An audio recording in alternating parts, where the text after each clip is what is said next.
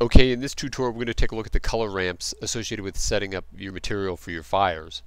But before we do, we're going to take a look at color ramps in general on just a regular object. So let's take a look at Blender real quick, because they're different. So back in here I have just a regular cube in the scene, and I have a light positioned right above it. So let me zoom in on this a little bit so you can see it.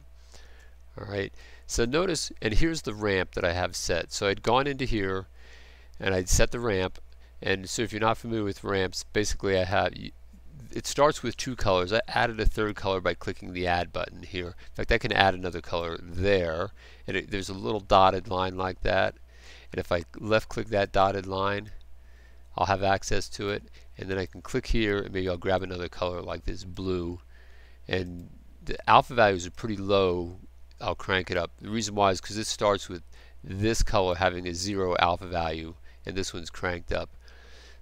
But the way these colors work, they're based on the normal, or basically the vector normal that points out from the face of the surface of the object. Alright, so the position of the light affects the color. So in this case, here's my red. You can see right in here. See, there's my ramp that shows up across that range.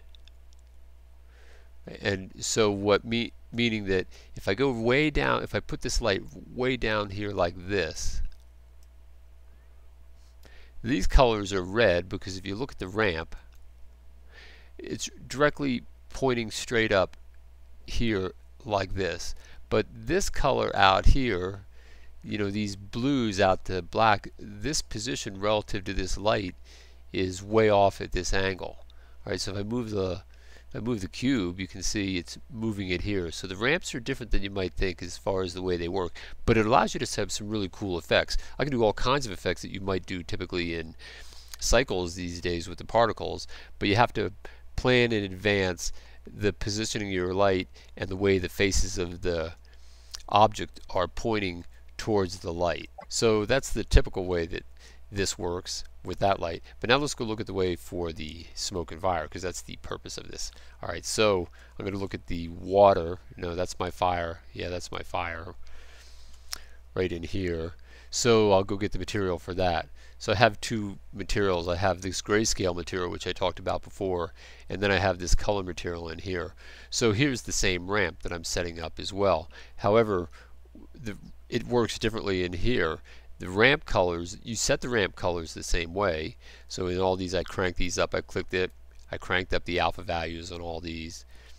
Cranked up the alpha values on all these. But what this is, it's running, and this, let me take a look at this down here. You look here, no alpha value. So what these colors are doing, they're working over time.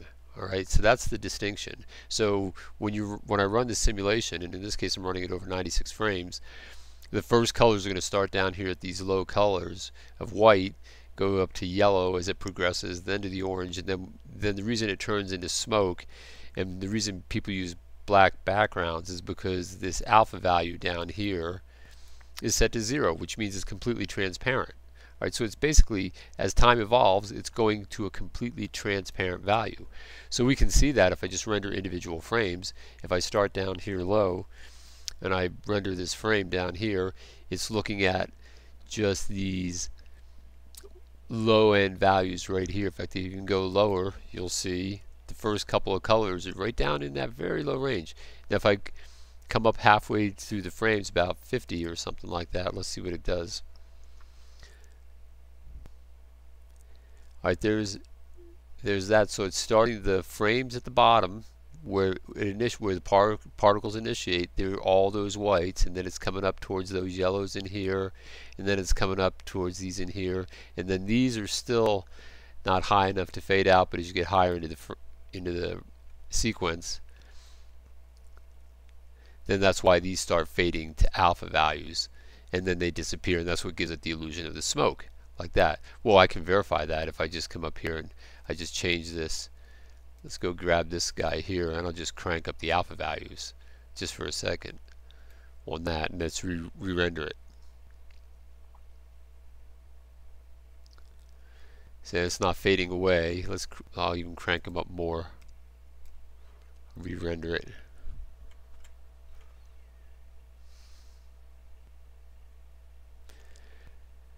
Alright, so it's not anywhere near as see-through as if I had done it down like this.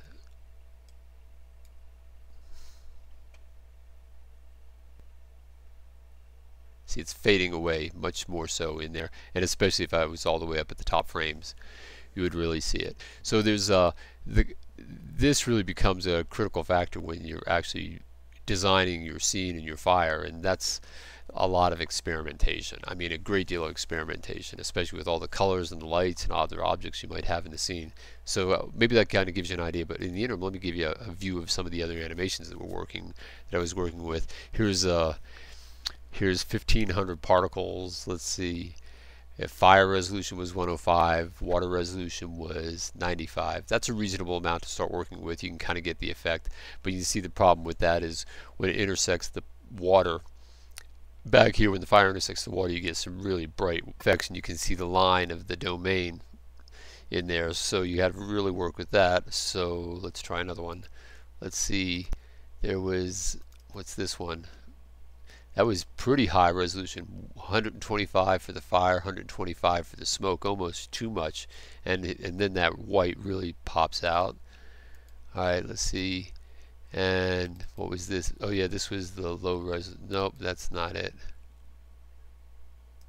Guess that went away. This one. And this is 1500 particles, 89 on the fire, and 82 on the water.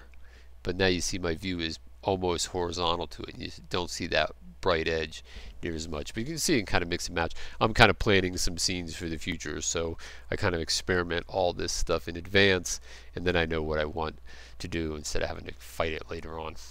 Alright, well that's it for now, and I'll see you in the next lesson.